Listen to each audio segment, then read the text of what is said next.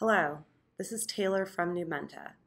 In this video, I will introduce HTM Studio and walk through the tool. HTM Studio is a tool that makes it easy to experiment with our hierarchical temporal memory algorithms. HTM Studio is for anomaly detection use cases only. If you have a classification or prediction use case, explore our open source project at numenta.org. HTM Studio comes with several pre-loaded sample datasets. See the file names and expand to see your labeled columns, which we refer to as metric name. The NYC taxi data contains one metric, and the server data contains two metrics. Remember that you can only create one model per metric. Let's look at the New York taxi data, for example. Select the metric to see your data. See File menu to see file details. See your CSV file data shown here. See timestamp, numeric column, and scroll to see a sample of your data.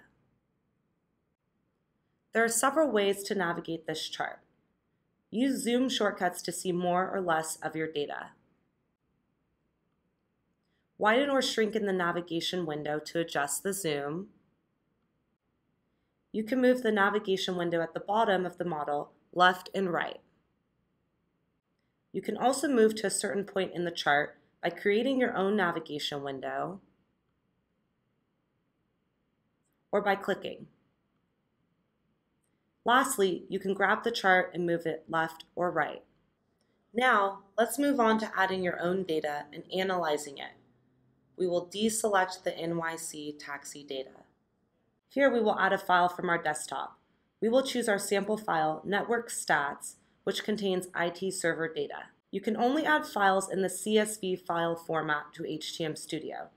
Watch our tutorials to learn how to format your data.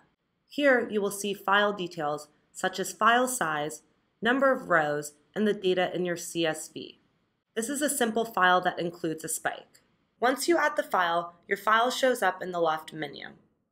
We will select a metric and click Analyze to run the model. Here is the spike.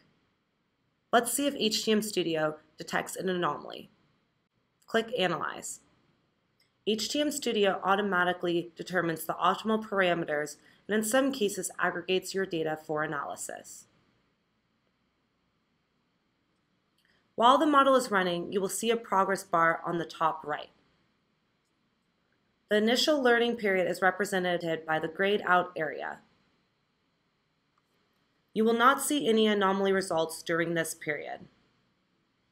The bars at the bottom of the chart are representative of the anomaly likelihood.